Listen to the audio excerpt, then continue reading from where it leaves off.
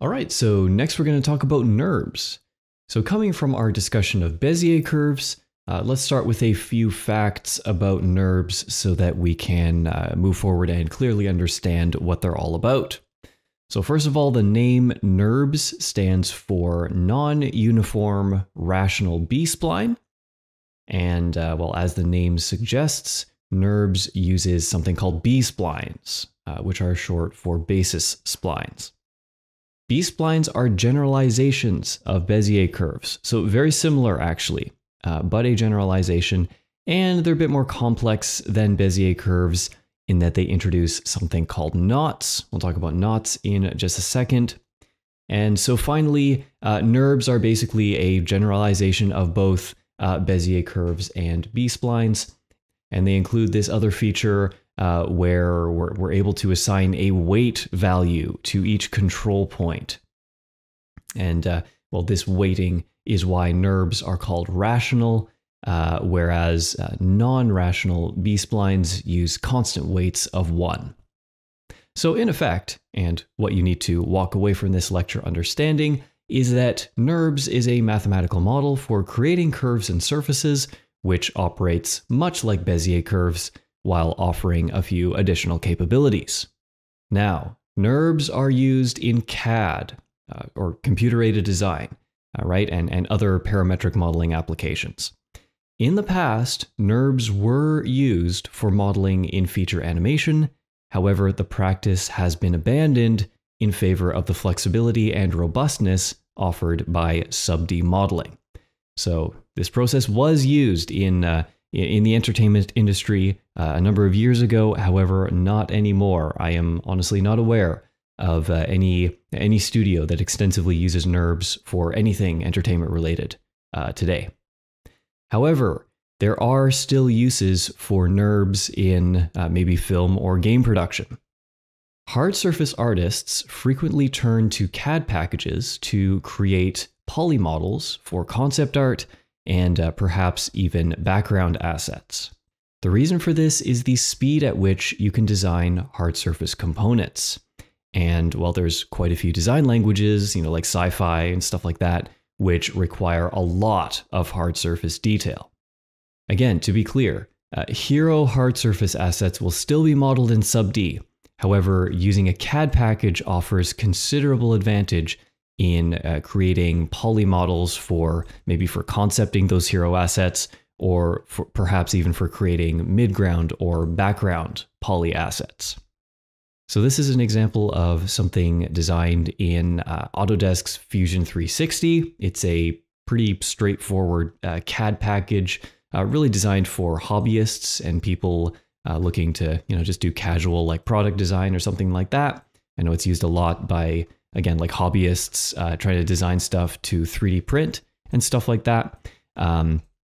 So it's definitely not as like feature rich as something like AutoCAD, but it is still a great choice for a simple CAD modeling package if you're interested in doing some of this hard surface design, even for like film or game applications.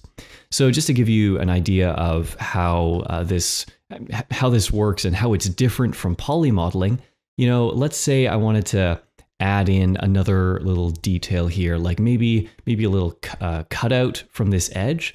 Well, at least the way this works in Fusion 360 is I can create a sketch. I can kind of draw out this box shape. So maybe I'll just go ahead and do that.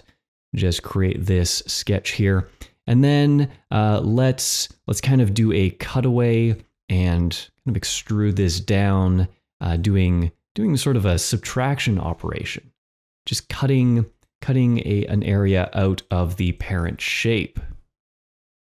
So you'll notice that there were no polygons available to me here. Every feature and surface here is defined implicitly using mathematical equations. And so there's no resolution limit here. We can zoom in as far as we want and still get perfectly clean and smooth surfaces. And it's really quite remarkable what you can model with software like this.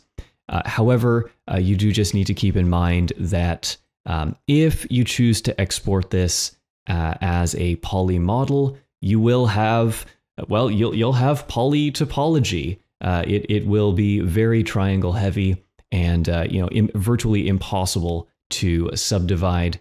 So you will need to keep that in mind based on what you're designing and what purpose it holds. Another use of NURBS in modeling is as a means of quickly creating wires or cables. We can essentially extrude shapes along the length of a curve and have the shape bend nicely as it follows the path.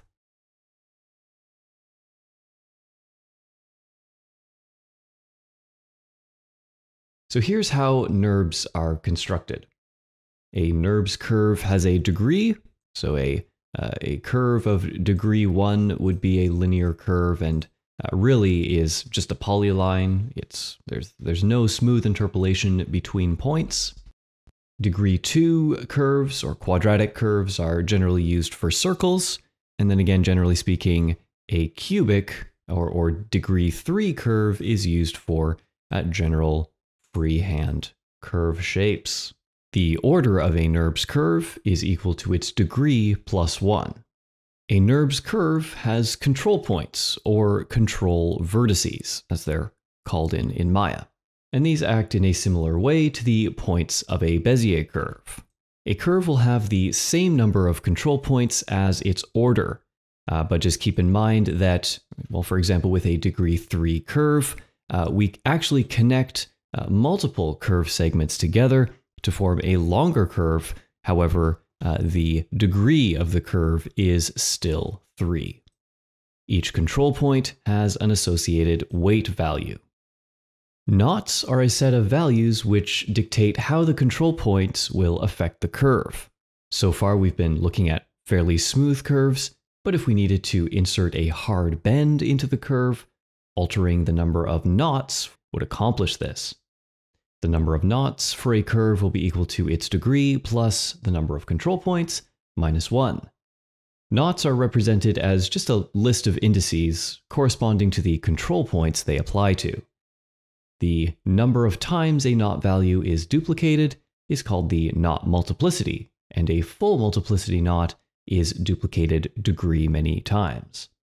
So if I wanted to add a hard bend into this NURBS curve, I'd first need to select a point along that curve, and then go to the curves menu and insert knot. And so I'm going to be inserting a knot at selection, and I'm going to set this to full multiplicity, right? So it's a degree 3 curve, so multiplicity is 3. We'll apply that, and now go to control vertex selection. We can see that new control vertices have been added in here, with this one giving us a very hard bend in the curve, right? So that is a way of controlling the NURBS curve and getting it to behave exactly as you wish. Now, much like how we solved for different points with the Bezier equations, the same thing happens with a NURBS curve, except using what is called the evaluation rule.